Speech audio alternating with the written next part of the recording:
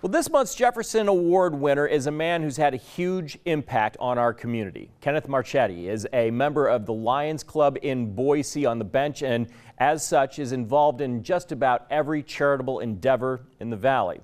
Those who know him say he just can't turn down a chance to make a difference. When you're a member of such a notable charitable organization like the Bench Lions, it really means something when you stand out.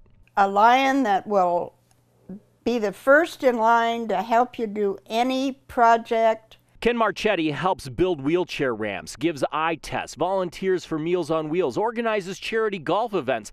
The list of life-changing activities goes on and on. He builds beds for sleep in heavenly peace, and that's for children that have never had a bed in their life.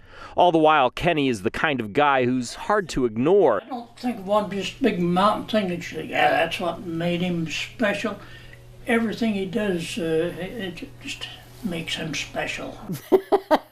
He's loud and funny and full of life. And has a knack for getting others involved. He's a good motivator.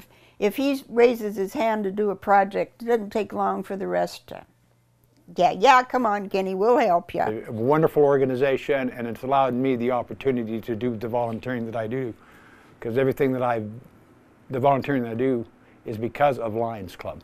He recently received the lifetime membership to the Bench Lions, a giant of community spirit in a club full of goodwill. He's good. You'd like him. It's a payback.